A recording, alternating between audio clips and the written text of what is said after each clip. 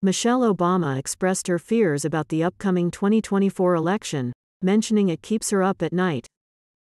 During a podcast interview, Obama highlighted her concerns about Americans taking democracy for granted. Obama didn't mention Donald Trump directly, but indicated worries about the direction of American leadership. The former First Lady shared her thoughts on the importance of leadership and its impact on the nation. Obama admitted to being terrified about the outcomes of the next election and the choices people will make.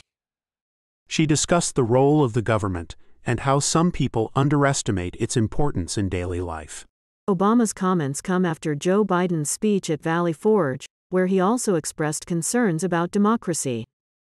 Michelle Obama has taken up knitting and tennis as hobbies to help her deal with the stresses of her knowledge. She discussed the challenges of being married to a former president and being too aware of global affairs. Obama mentioned other worries such as war, artificial intelligence, climate change, education, and phone addiction. Barack Obama had a private lunch with Joe Biden recently, discussing the challenges of the upcoming election. Donald Trump is currently leading in GOP primary polls and ahead in some key swing state polls against Biden.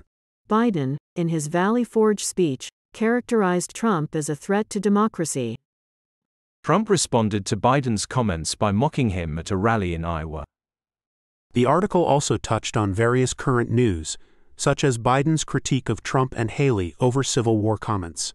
There's a mention of Whoopi Goldberg's criticism of Trump for defending January 6 rioters. Joe Biden is standing by Defense Secretary Lloyd Austin amid calls for his firing. Michelle Obama's fears about the 2024 election align with broader concerns about the political climate. The former First Lady's comments reflect a deep concern about the future of democracy in America. The interview with Michelle Obama reveals her deep engagement with current political and global issues.